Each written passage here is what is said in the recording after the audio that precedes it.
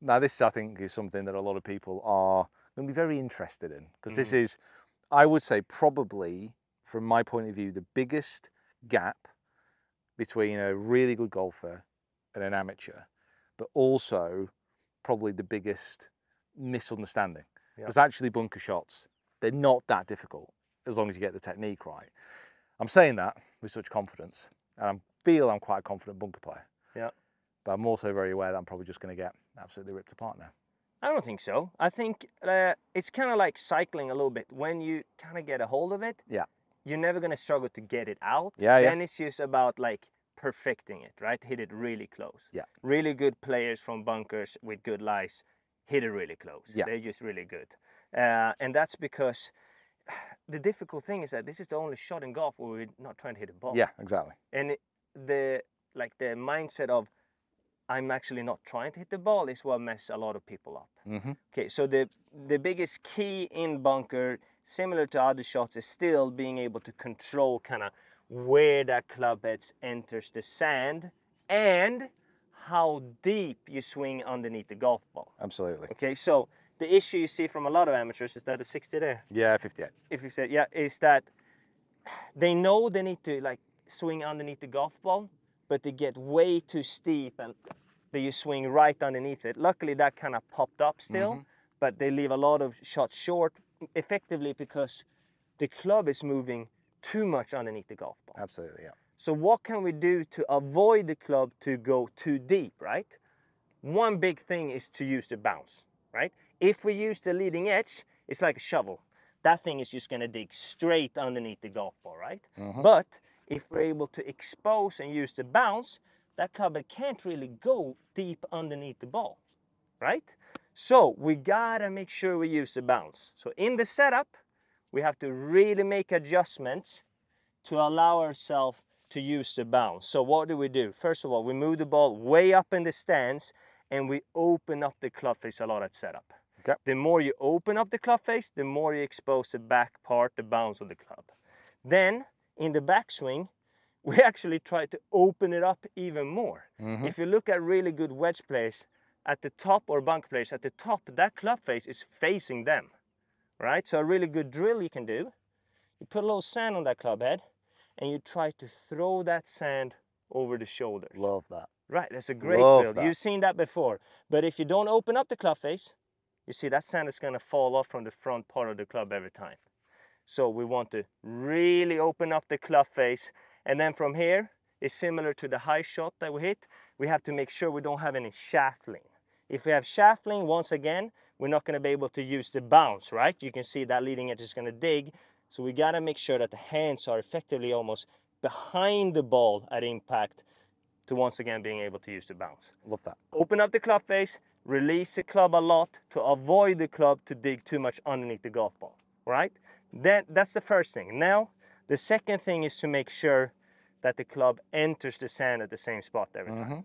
So the good thing about the bunker shot is that we don't really need to generate too much speed if we have enough bounce exposed. Right, okay. Some people think I have to hit it so freaking hard at the bunker, right? Yeah. But it's because the club goes too far underneath the golf ball so that there's no energy in the ball, right?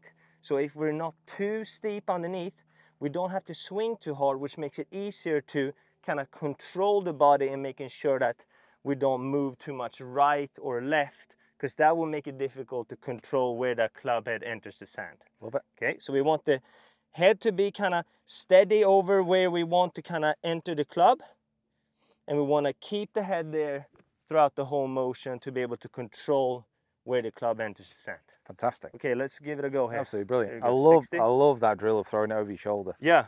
That's, I think, one of the most difficult things, actually feeling like it's more open coming through. Absolutely. And if you do that drill, you will get the feel.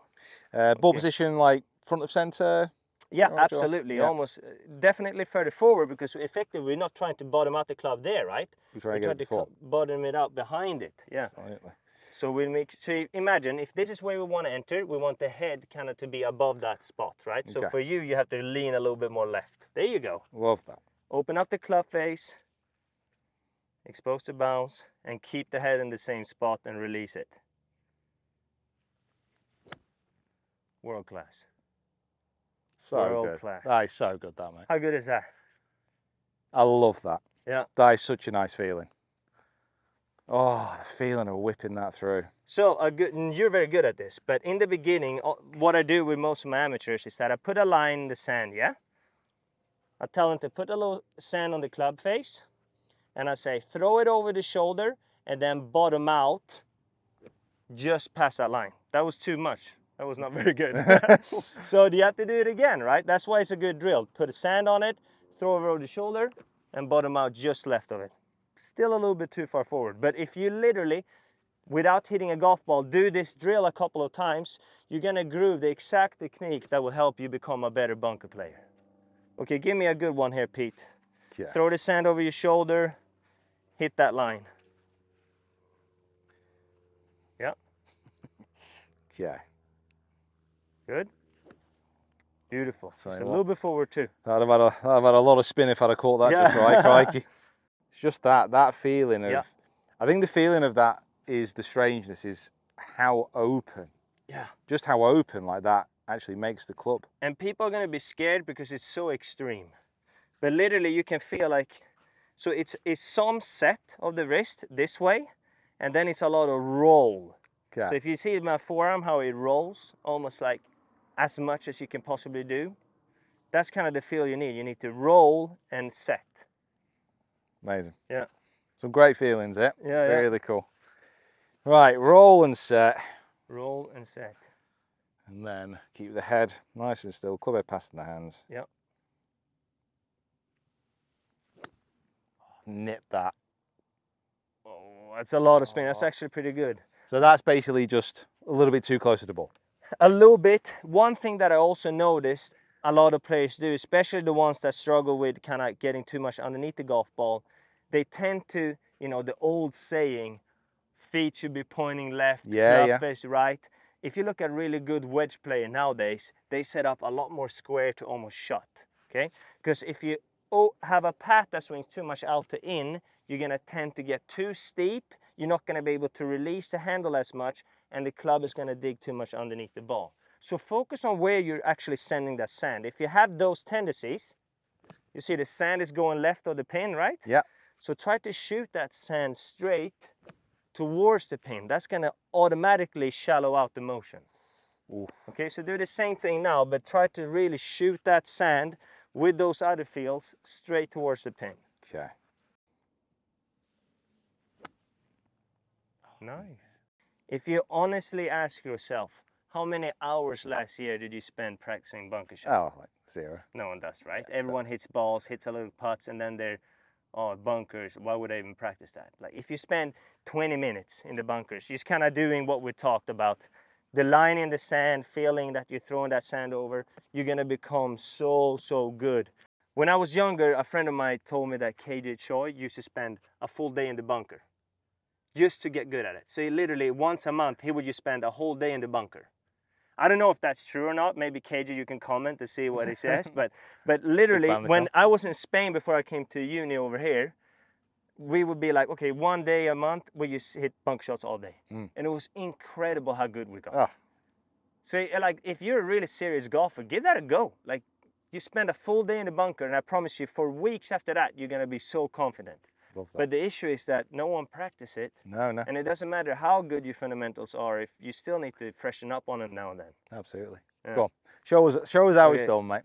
Ball up, open up the club face, release it, and almost feel like I'm shooting that sand straight towards the pin. Beautiful strike. Came out a little right, but good distance. And you see it's not too deep there. I'm not hitting it too hard, am I? Just letting that club kind of fall. And if you expose the bounce the right way, it's not too difficult. Beauty, Pete. Spun too much, otherwise it's going in. Ah, there it is. So nice. That's how you hit bunker shots. Right. Yeah, that's how you do it. Easier. One easy game.